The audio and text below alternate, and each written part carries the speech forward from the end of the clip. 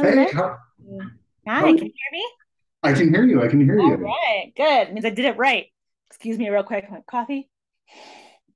How are you today? Sleepy. So I'm doing extra caffeine. But So otherwise good. How are you? I'm good. I'm good. So I had a chance to watch the film over the weekend. Um, Well, first of all, thank you. And I'm sorry, or I'm not sure. that's what I was going to say. The question I was going to say, the first question I want to throw out there is, what the fuck? Yes, perfect. I'm going to quote you.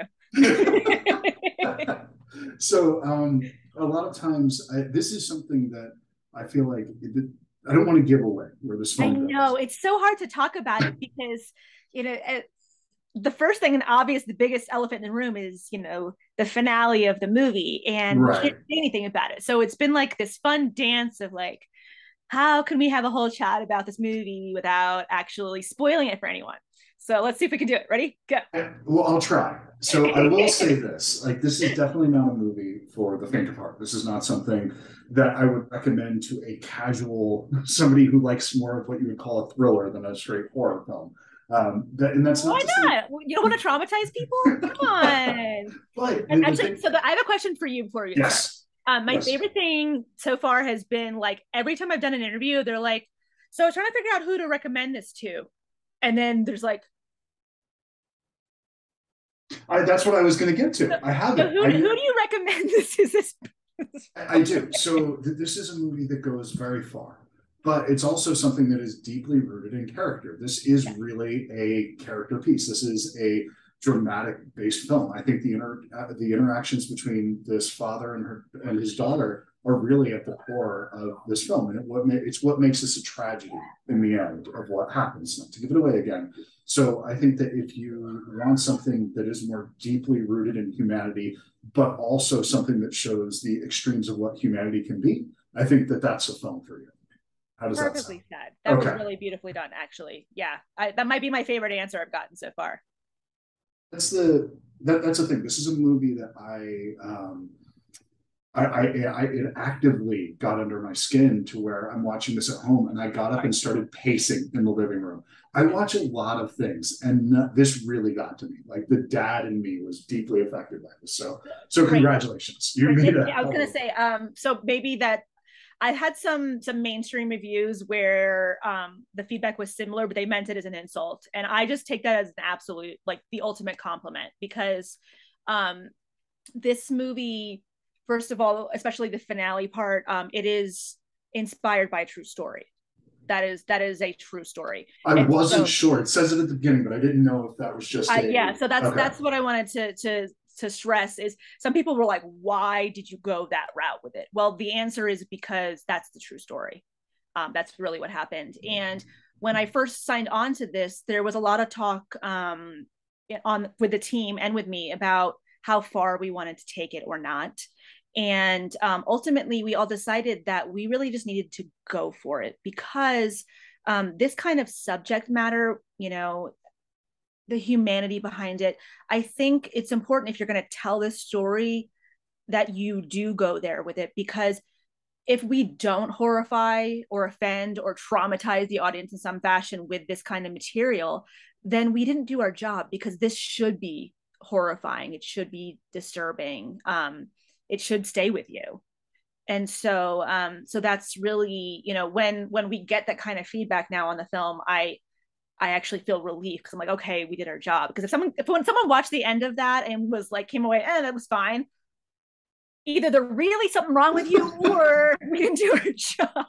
I don't believe that person. I think that they checked out before they actually got there. They didn't stick with it because at the very least, there's no way you can't have a big reaction to this. It's just impossible. And even it, no, no, no. Yeah, and that's the other thing too is I'm a horror chick, so Yeah, when I tell stories now, there's a lot of material out there. There's a lot of movies out there. There's a lot of trends. And yep. so, especially with horror fans, they get desensitized. They start to be able to be like, oh, I know what's going to happen. And there's nothing worse than that. When you're trying to like lose yourself in a story and go on a ride for an hour and a half, there's nothing worse than being able to anticipate every step of the way. Then you can't really enjoy it. So for me, I really try to target material and stories and characters where we can take the audience one direction and then completely turn it on its head. And we can surprise them. You know, you don't see this ending coming. I think now there's enough talk about it where people are bracing themselves for something intense to happen, but so far no one has pinpointed that this is the direction that was going to go. So If I watch a lot of horror, and right, like you said, I didn't see this one coming at all. Like I did not see that where this was heading. And it's that thing that I'm always looking for. And it's something that my wife is like, I watch too many movies and I need to find like the most out there shit to like get me off now at this point in my life. But it's just, it might be Frost. and so I watched it, but it's like, oh, no, you actually got what you asked for. And I'm not sure if it's what I needed, but it's something that I was really impressed by. And it's something that I think that the storytelling is so compelling, the acting is so on point, the cinematography is so good, the music is fantastic in this thing. It's firing on all cylinders to where it's deeply impactful. I felt no, which there's a fine line here where you can, I didn't feel meanness. I didn't feel like there was no cynicism in the making of this film. And I think if it would have had that, then it would have been pointless. Yeah, I agree completely. And that was walking that very fine line was really crucial, and something that the whole team was really trying to stay on the right side of. So I'm actually very glad that you brought that up, because even though the intention is to push comfortability a little bit with this story and really get under your skin a bit, it's not to be in an exploitive kind of way. And don't get me wrong, as a genre fan, I like exploitation. I've done exploitation, but this is not that story. And so it was very important to tonally get it right. And I feel confident in what we were able to come up with. Yeah, I agree with that. And I think that one of the big things that you do here that it was a surprise to me is how physical your performance is. That this is like you're literally trapped in a car for 70% of the movie, and you're in one half of a car. Yes. Of that. So you're in one seat, and this is an incredibly physical performance. I think that the way that you're holding yourself, carrying yourself, the way that you move in this, it just really does so much for supporting your performance here. Can you talk about the physicality of this? Yes, absolutely. So fun fact, I actually was pregnant when we were shooting. One of the questions I had, and because yes. you played it so I was like, there's no way, it never looks this good. It right. never looks this right. The way you're walking and everything, well, thank you. Yes. They never do. So sorry. Yes. Very walking pregnant. You yes. never want to insult somebody at the same time. You're it's like, oh no, yes, thank you very much. I was just bloated that day. And no, I was 6 and 9 months pregnant when we shot this. Oh my God. Yes. And so because you follow horror movies, I can talk a little more about this. I've been doing some mainstream press too, so I'm trying to dance around it a little bit, but this one I can get it. Yes. Yeah.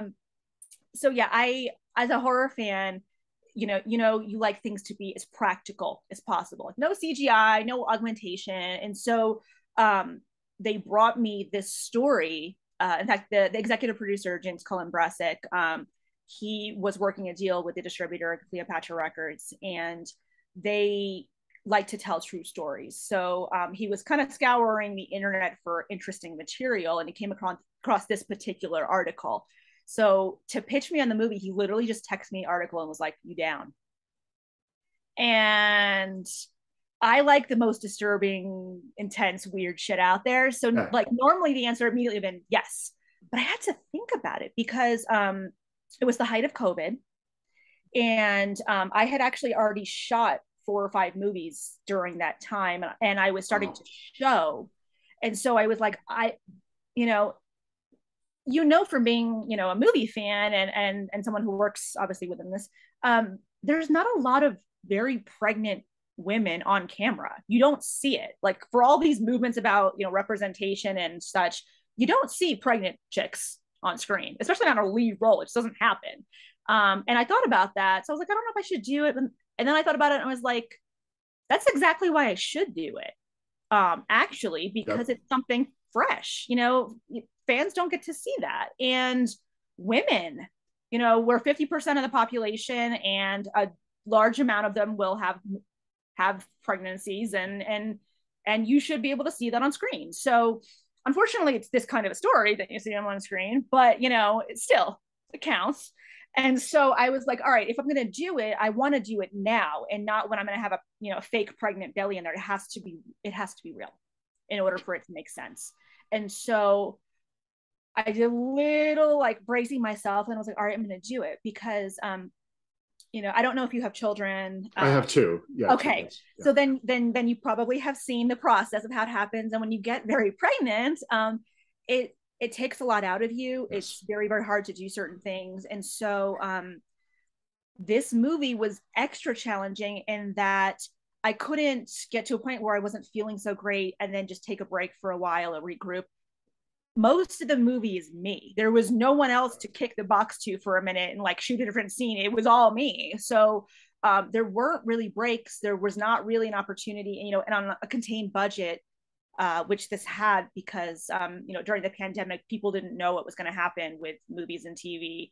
Everyone was afraid to greenlight stuff, let alone spend real money on it, because we didn't know if it was ever going to come back. You know what I mean? At that point, and we were at the height of lockdowns. So it was just a little bit of a budget to make it happen. And so we really didn't even have time to take our time with it. We shot 12-hour days. And and we shot in all the elements. There was golf ball size hail. There was really snow. It was really the middle of winter.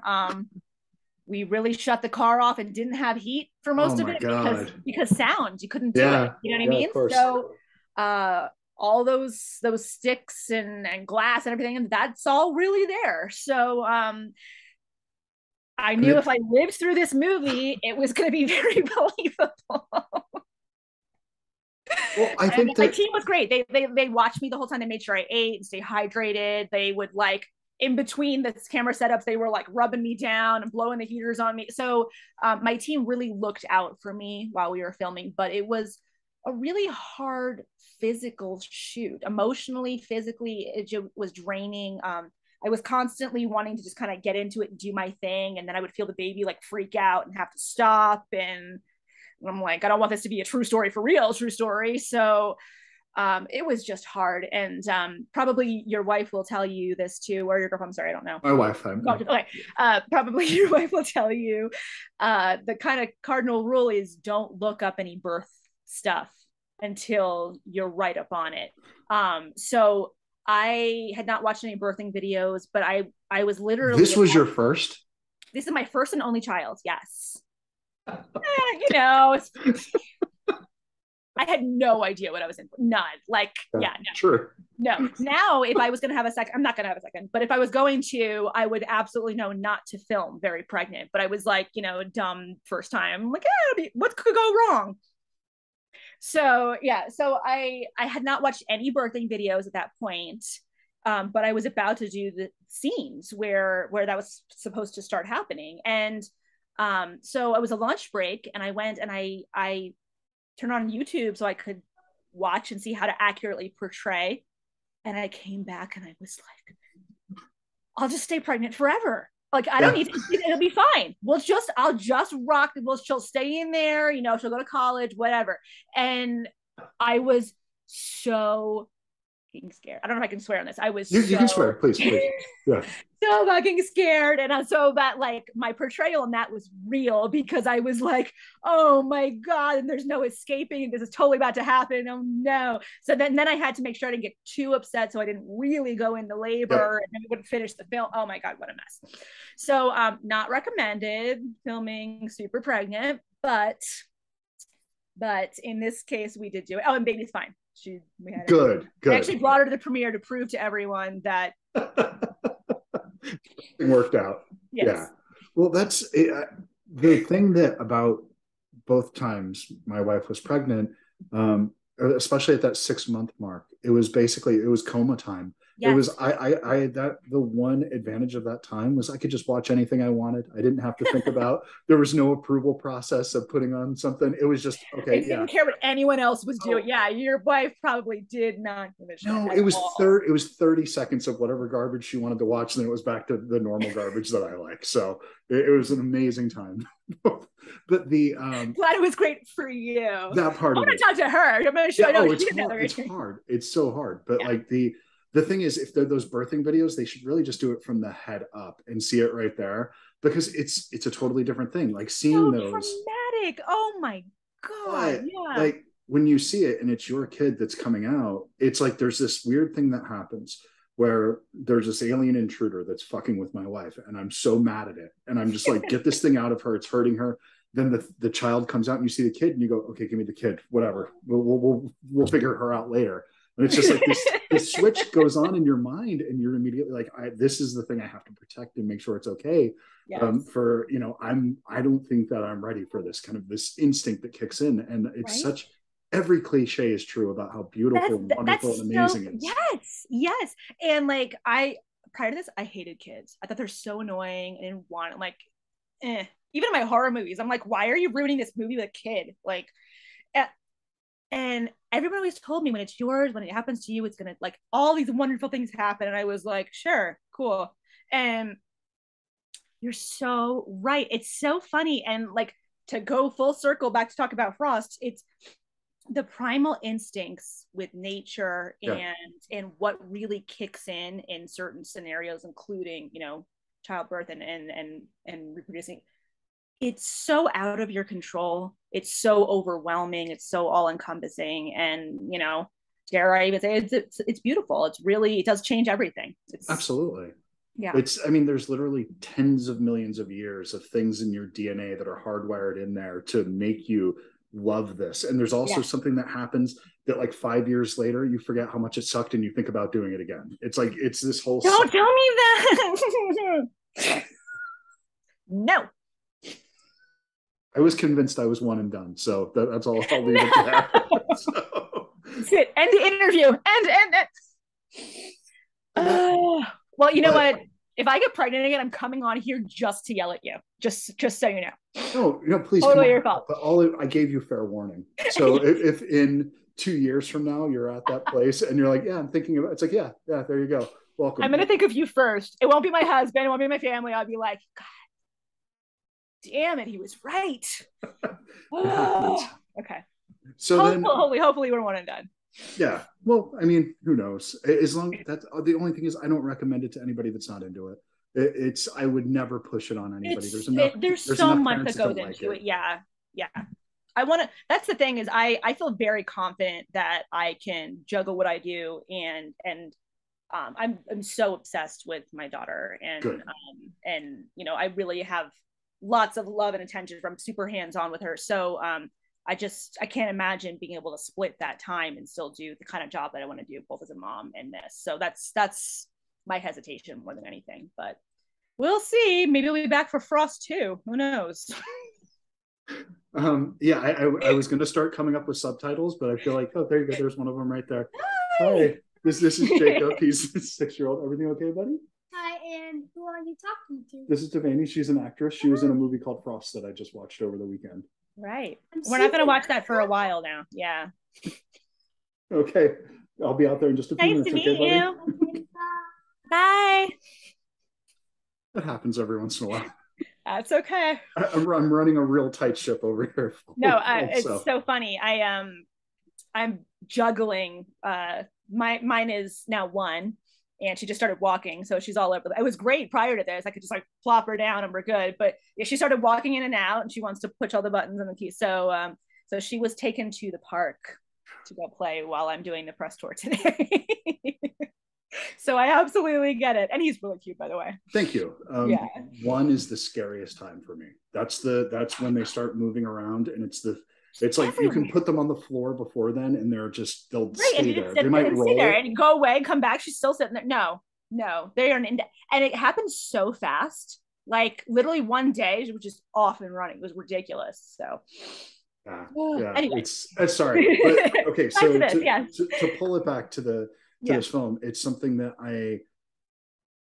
the casting here is so perfect. The interaction that you wouldn't really, I would never have thought of you and Vernon as your dad. It just wouldn't make sense to me. But like, it actually really did work. And I think that relationship, it's the only relationship in the film that mostly that we see. So I think that it's really important to make that work in a very small window of time. And it absolutely works. It had to work, or else the film wasn't going to work. And we actually, there was like a list of names of people to play that role, and ultimately was really, really pushing for, and glad that it ended up being Vernon. I've known Vernon for a very long time now.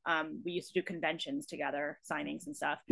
And we've been in a ton of movies together, but it's always been like, I come out for a cameo for a day, he comes out for a cameo for a day, and like we have a couple lines and that's it. And so we've never had the opportunity to really dive into something. And so and he also doesn't get to play super dramatic roles very often, so and that's a shame, because he's so good. That's why I was really adamant, like, and that was one of the great things about this movie in Frost, was because all bets were off with COVID, it really gave us an opportunity to think outside the box and try things we normally wouldn't try, and cast people we normally wouldn't cast for this. And there's so many actors that kind of get pigeonholed into one thing, or to just come in to do a little, Vernon's a very prolific actor, so he gets, name dropped into a variety of movies all the time, and they don't really take advantage of how talented he is.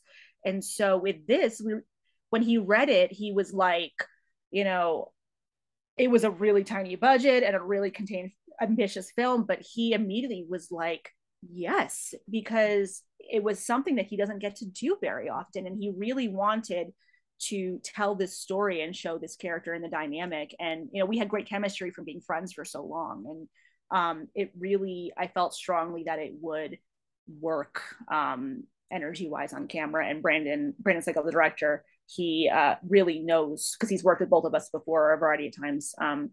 Actually, Vernon's in this one too, now that I'm thinking about it. Really knew how to get the most out of us quickly. And so I think that was really crucial to making sure the film happened the way it needed to.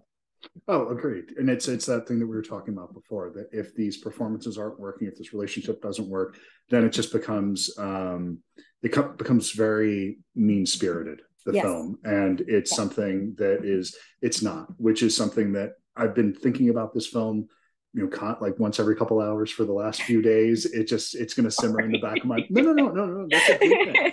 That's a good thing. Look, any film that can leave its mark on me, that's something that I'm really happy about. Now, don't get me wrong, my 12-year-old is just getting into horror films. This is one that I'm definitely going to put higher up on the shelf. I was going to say, he needs to find this one anytime soon. Like, and there's some pretty dark stuff that he's totally fine with watching. I don't know if we're quite ready for this one yet, though, but this is going to find its audience. I actually really want to talk about. I love all different kinds of subgenres, and I try to do something for everyone within them. And this is something that, if you think about overall, like in horror, like you said, your 12-year-old watched a lot of horror. I think it's easier to separate reality and fiction when it's like a larger than life boogeyman. You know what I mean? Then I think it's easier to show kids and explain, they're not really coming after you. They live in this land, and it's easy to draw those lines, those hard lines. And in this film, I think, even though it's pretty contained and it's kind of a small story, it has that impact because it is so personal. It is so, it did happen.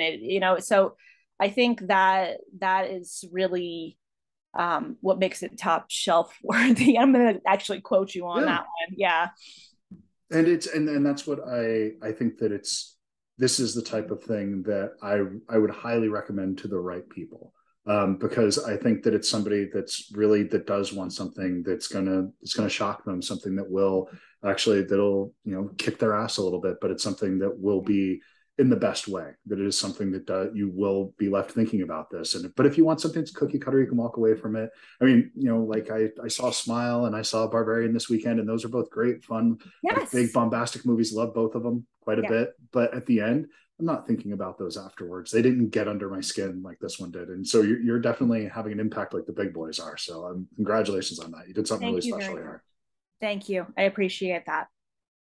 what is coming next, what's coming down the pike, because I hope you have not more of this exact film, but more of these human-based stories, because I think you can definitely pull it off. Well, thank you. Yeah, I mean, if you like human-based stories, I have a couple others that I highly suggest from previous works. I did a Charles Manson biopic called House of Manson. I have not watched that, but I saw that on your IMDb, and if you like this, this is similar in tone.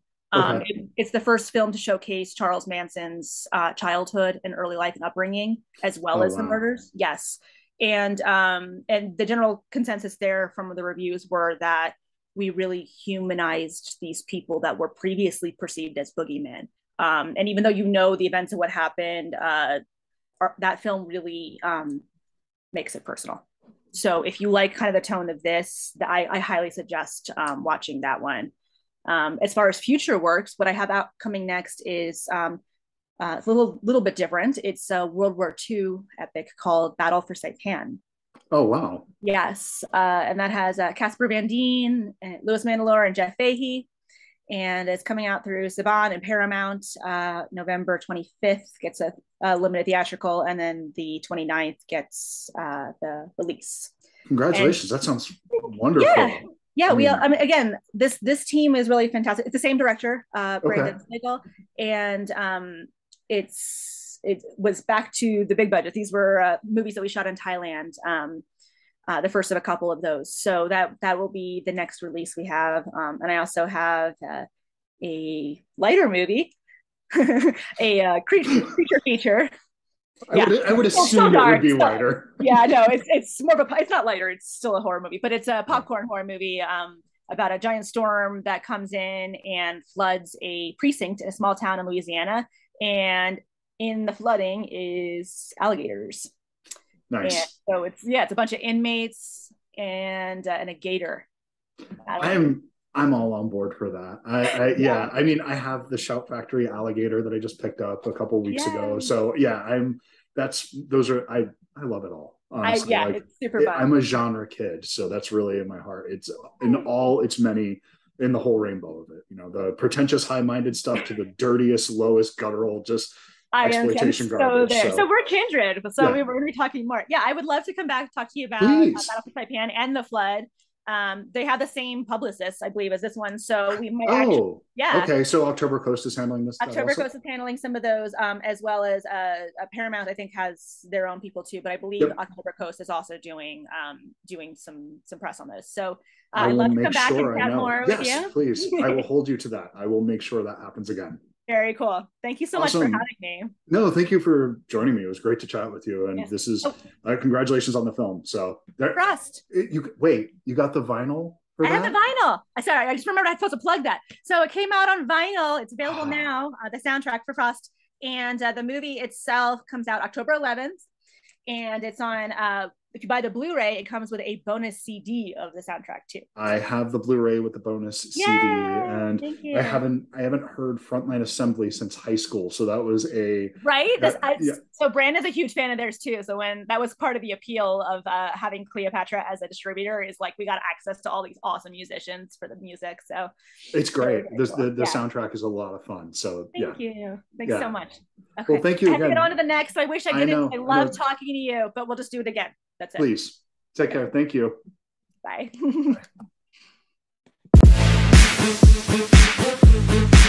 Bye.